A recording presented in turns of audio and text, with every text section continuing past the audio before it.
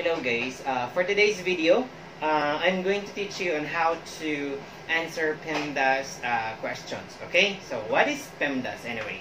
Okay, so as you can see here on the board, we have PEMDAS, parentheses, exponents, multiplication, division, addition, and subtraction. Okay, now, laging mauna si parentheses, the quantities inside the parentheses and followed by the exponents. Okay? And after that, paano i-work out si multiplication and division? Mauna ba talaga always si multiplication followed by division, or kung sino ang mauna sa kanila? Remember this, multiplication and division, kung ano ang nauna, kung sino ang nauna sa kanila, yun yung i-perform nyo una from left to right. Lagi ha, left to right. Kung sinong nauna, yun yung i-perform nyo na operation. Okay? Same as, in addition and subtraction, walang problema yan. Kasi kahit magkabalik-baliktad yan, walang problema. So, may problema lang tayo dun sa may konting tawag na ito, technicality dun sa multiplication and division, okay? So, I'll begin to explain that one, how it works, okay? So, dito muna tayo sa number 5. Una ko siyang i-explain number 5 para may space tayo. Okay, so ganito yung gagawin natin. Sorry. Okay, so tingnan muna natin kung may multiplication, may parenthesis exponent. Wala. And then, multiplication and division, meron ba? So, meron. Dito siya. Okay? So, i-perform muna natin siya. Mauna siyang i-perform natin. So, this becomes what? 13 times 2, that is 26. Okay? So, there you go. Now, look at this. This becomes 1 minus 26 plus 25 minus 3 plus 15 minus 3. Okay? So, this one, 1 minus 26, that is negative 25. Plus 25. Okay, so this one is negative 25. And then plus 25, this one cancel na. And then negative 3 plus 15 minus 3. So negative 3 plus 15 is just like 15 minus 3. So this one becomes 12. Minus 3 again, that is equal to 9. Okay, so the final answer is 9. Ganun lang po siya mag-perform ng operations dito sa order of operations, actually, other terms ng PEMDAS. Okay, order of operations. Next one. So, meron ba tayong parentheses? Meron, dalawa. So, i-perform muna natin sa loob ng parentheses ang mauna. Okay? Now, but before that, here, subtraction na siya, so walang problema. So, this one is 3. 10 minus 7 is 3. But this one, we have multiplication and division. As I've said, multiplication, division, from left to right, perform the operation. What comes first? That's the operation that you are going to perform first. So, since multiplication na kayo sa division, so multiply muna natin siya. So, this one is 2 times 14, that is 28. And then, you divide it by 4. So, 28 divided by 4, that is 7. So, this one becomes 3. 10 minus 7 is 3. And then, plus. Okay, so this one, we perform the operation, and that's 7. So, 3 plus 7, that is equal to 10. Okay, so, ganun lang siya. Next one. Number 3, we have here 4 times 15 divided by 3 plus 6 times 3 minus 2 squared. Okay.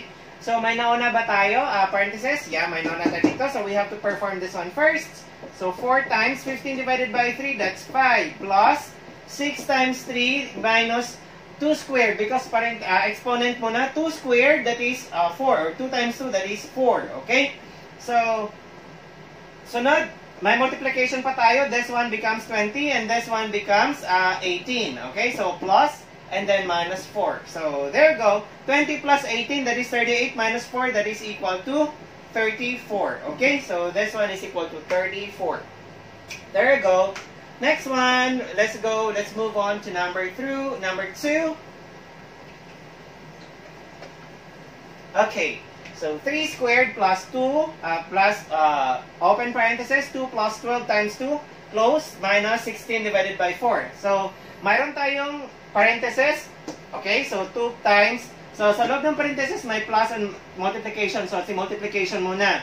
12 times 2, that is 24. 24 plus 2, so we have 26. Okay, so this is 26.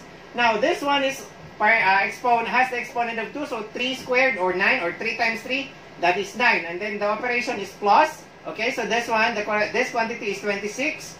And then minus. Division muna, so 16 divided by 4, that is 4. Right? So there you go, 9 plus 26 plus minus 4, so that is 9 plus 26. This one is 35 minus 4. So the answer is 31. Okay? So there you go. Next one, last number we have here. Okay, So we have 3 plus 4 parenthesis and then times 10 divided by 2 plus 5 times 6, 5 plus 6 parenthesis. Okay. Now, parenthesis muna tayo. So this one is 7. So times 10 and then divided by 2 plus 5 plus 6, that is 11. Okay. There we go.